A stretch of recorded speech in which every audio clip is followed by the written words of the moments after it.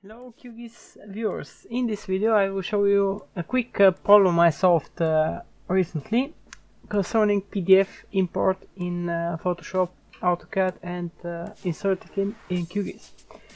This is the raw AutoCAD file. You can see the images here which I want to insert in my QGIS layouts. But the problem is that all of these vectors, when exported to PDF, have some lines and show incorrectly. I will show you how to correct it. First, exporting.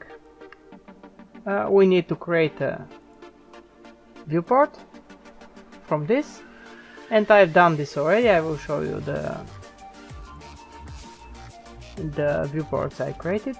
These are the same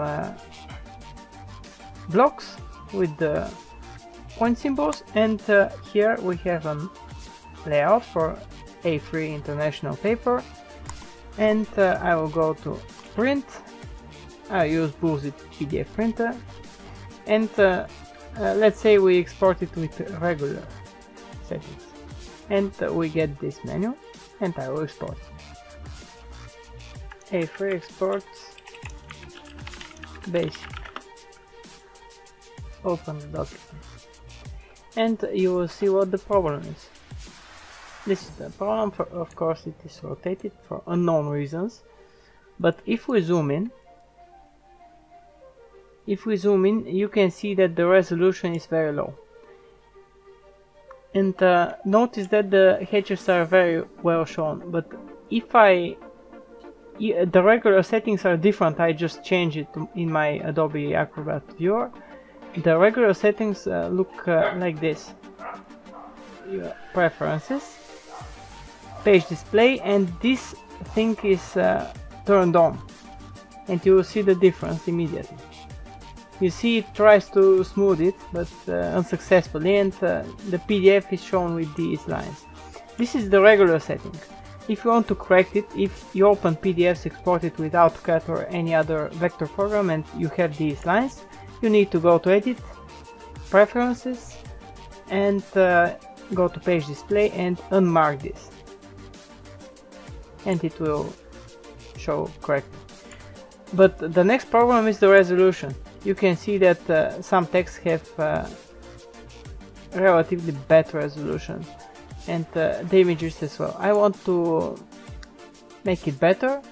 It's by default 300 dpi, and I want to correct it. That's why when exporting the PDF file, I again click on the printer, and I will go to the properties, custom properties, and advanced, and here we can specify exactly the print quality. Let's say we want it not to be 600 but 2400, and again we save this, save as a temporary, and export it, and you will see the difference. Of course the file will be bigger, but later when we crop it we'll reduce the size of it. I will call it A3 export better.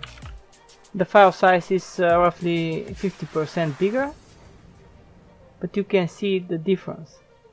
I'm looking at the curves in the letters and in the pictures. It's much smoother. So this is one thing when exporting. Another thing is when you want to convert it to an image to be imported in the layout. First things first, let's check the layout. This is the layout, and I've imported it as an image. But if we try to import the PDF we loaded, okay, we don't have an option. You see, we have export as PDF, but we don't have import PDF, because basically here everything is already rasterized, and that's why we need to convert this PDF into an image. Simply drag it and paste it like this. And now I will show you another problem which I solved today. Let's say you want to import the whole PDF, but usually this is turned on, anti-aliasing. So the import is done, but if I zoom in, see, a little bit more, you see it's evident the same problem which I mentioned in the PDF viewer option.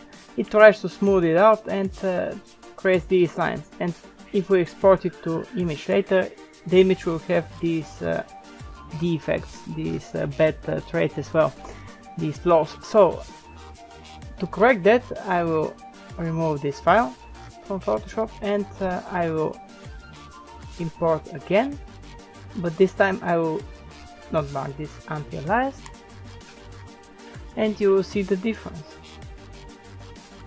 Perfect. And now to import it in your layout in QGIS, you simply need to File, Save As, and simply save it, random file, and we simply go to the QGIS layout and go to Import Image. This one we specify the boundary and show where the image is located. And here it is. It's loading, and now we can of course rotate this and so on. But you can see that the PDF is showing really well. That's how to import PDFs and to correct them using Photoshop and basic AutoCAD PDF printing. Thanks for watching, and keep up the good work despite the worldwide coronavirus crisis. Nico from Adobe signing off.